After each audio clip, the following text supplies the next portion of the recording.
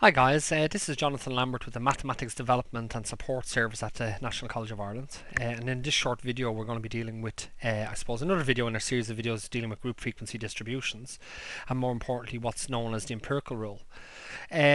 Just to quick overview, the empirical rule is a rule. So the empirical rule is a rule that's associated with symmetric distributions. So the empirical rule. It is a rule that's associated with symmetric distributions, but more importantly, it's a rule that's associated with distributions that are normally distributed. Yeah, so normally distributed distributions. And what the rule tells us is, that within a certain number of standard deviations of the mean value, okay, if the distribution is normally distributed, okay, so if the distribution is normally distributed, okay, well then it tells us that within a certain number of standard deviations of the mean, what percentage of the curve will be accounted for within that number of standard deviations. And more importantly, it tells us with respect to 1, 2, and 3 standard deviations. Okay, so if the distribution is normally distributed, then the mean of the distribution, let's say, where we're going to deal with population, or we're going to deal with a sample here. Well, typically we always have sample data, if that makes sense. Yeah, so we'll just look at the sample data. Well then, x bar plus or minus a standard deviation. So x bar plus or minus a standard deviation, we'd expect to observe approximately 68% of observations within one standard deviation. And also that x bar plus or minus 2 standard deviations, we'd expect to observe 95% of observations. And x bar plus or minus 3 standard deviations, within 3 standard deviations of the mean value, okay, we'd expect to find observe 99, I think it's 99.7%, so 99 point something percent of observations. Okay. This video is going to try to figure out is how the hell did we come up with these values? How the hell did we come up with 68%, 95%, and 99.7% of observations would be expected to be within one standard deviation of the mean? So how did we find them? Well, the key thing here is this: is that if the distribution is normally distributed, okay, well then this is what we'd expect. So let's assume, okay, we have a normally distributed distribution, okay,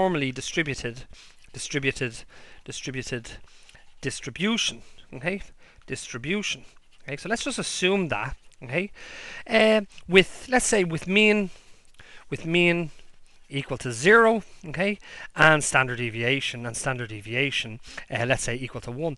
Now don't forget, it doesn't matter once our distribution is normally distributed, it's bell-shaped, we can always transform, okay, we can always transform to a distribution that has mean 0 and standard deviation of 1 using the Z transformation.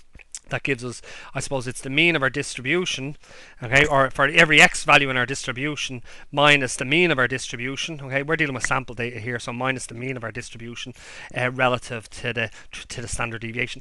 I suppose we're more used to seeing this as z is equal to x minus mu all over sigma, where we know the population and we know the population mean and we know the population standard deviation, and we transform to a z variable. This z variable, okay, this z variable, okay, has the characteristics, okay, has these particular characteristics here, has a mean of 0 and a standard deviation of 1.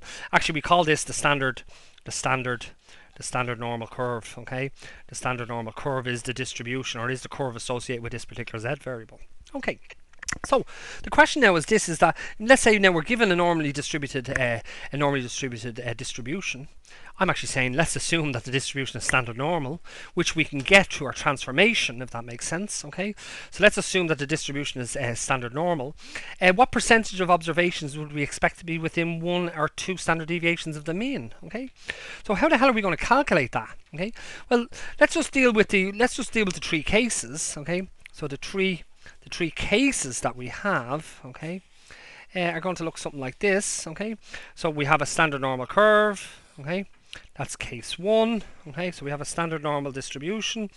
It's centered on 0, and what we're interested in is within one standard deviation of the mean. Let's say down here. Okay, within one standard deviation of the mean. Okay, let's say it's here. So this is one standard deviation on either side. Okay, so it's 1s on either side of the mean value. Okay, what we'd expect to find is 68% of the observation. So really what I'm saying is that the area under the curve inside this particular area, yeah, okay, should be 68%. Okay, should be 68%.